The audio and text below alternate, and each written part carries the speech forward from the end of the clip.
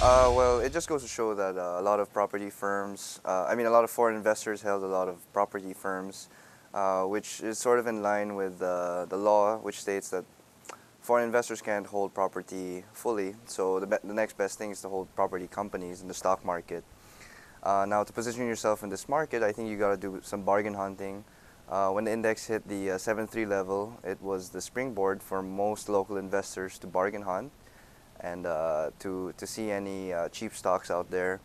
I still like property companies exposed to the BPO sector and has a lot of rental income growth.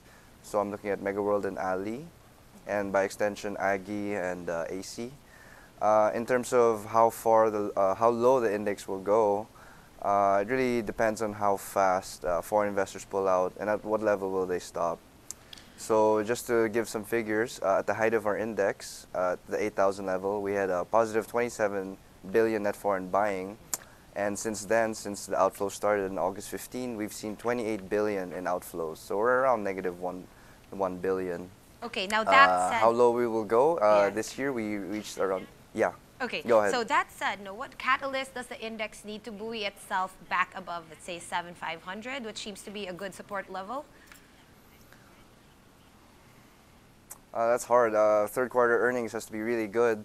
There's a lot of uncertainty in the market between the Fed rate hike, the OPEC formal meeting, the US elections, a hard landing of Brexit next March. So in terms of negative catalysts or headwinds, we have a lot, but in terms of tailwinds, there's not much. Again, remittances numbers has to be strong, corporate earnings has to be strong, the BPO sector has to grow well, and our GDP should be sustained at least above 6.5%. Yeah. Okay, so it's good that you mentioned the earnings season because it is upon us again and growth is not looking too great for the third quarter and the fourth quarter. As it stands right now, it looks like we will be recovering next year. However, remittance data is still due out later. So what do you think, how will these factors play in? So the remittance, of course, with the peso kind of really at very, very low levels right now. Also, that tax reform package coming online maybe in the near future is certainly going to hit earnings.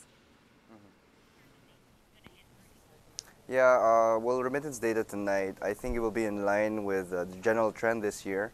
Remittance growth has slowed down considerably in terms of like social political events affecting remittances. The Middle East tensions have been one of the causes. Low oil price environment has been another reason. That said, the majority of our remittances come from Western nations, particularly the U.S. And I think so far our relationship with the U.S. has been relatively strong. So I think remittance growth should, slow down, especially moving forward. But in terms of the hard figure, I think it's still solid.